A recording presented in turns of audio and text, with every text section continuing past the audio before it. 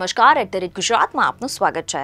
ઉત્તરાયણને બસ હવે ગણતરીના જ દિવસો બાકી છે ત્યારે લોકોને ઉત્તરાયણમાં પતંગ ચગાવવાનો આનંદ ભરપૂર હોય છે, પરંતુ પતંગ ચગાવવાની આ મજા અબોલ પક્ષીઓ માટે સજારૂપ બનતી હોય છે। અબોલ પક્ષીઓને રેસ્ક્યુ કરવા માટે ગુજરાતના અમદાવાદ શહેરના મનોજભાઈએ હેક્ઝાકોપ્ટર બનાવ્યું છે। તમને જણાવી દઈએ કે હેક્ઝાકોપ્ટર ડ્રોનની જેમ હવામાં ઉડાવી શકાય છે, જેના માધ્યમથી 500 ફૂટ ઉપર ફસાયેલા પક્ષીને જીવતા બચાવી શકાય છે। આ ડ્રોનમાં કોપરના સળિયાનું 12 વોટનું ટીસી હીટર મૂકવામાં આવ્યું છે અને આ હીટરની મદદથી માત્ર 3 સેકન્ડમાં દોરી કપાઈ જશે, તેમજ પક્ષી નીચે પડે ત્યારે તેને ઝીલવા માટે 20x20ની નેટ તૈયાર હશે, જેમાં પક્ષીને ઝીલી લેવાશે।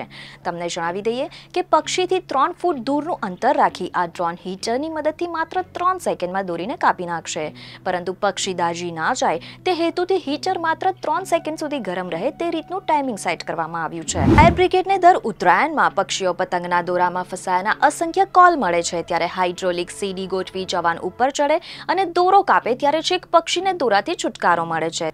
તમને જણાવી દઈએ કે મનોજભાઈ 1.5 લાખના ખર્ચે બનાવેલ આ હેક્ઝાકોપ્ટરની છેલ્લા 2 વર્ષથી નિઃશુલ્ક સેવા આપે છે અને દર વર્ષે તેમાં અપડેટ વર્ઝન આવે છે। જીપીઆરએસના માધ્યમથી પક્ષીઓનું રેસ્ક્યુ ઓપરેશન કરવામાં આવે છે, જેમાં પક્ષી દોરી કે વાયરમાં ફસાયેલ હોય તો હેક્ઝાકોપ્ટર મારફતે તે દોરી કે વાયરને કાપી નખાય છે।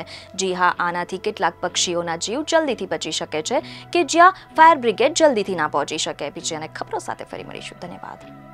તમે અમારો આ વિડીયો જો YouTube પર જોઈ રહ્યા હોવ તો તરત જ અમારા YouTube ચેનલને સબસ્ક્રાઇબ કરો અને નવા વિડીયોના અપડેશન માટે બેલ આઇકોન દબાવવાનું ભૂલશો નહીં। જો તમે અમારો આ વિડીયો Facebook પર જોઈ રહ્યા હોવ તો અમારા પેજને લાઇક કરો। વધુ અપડેટ માટે loksatta.com ની વિઝિટ કરવાનું ભૂલશો નહીં।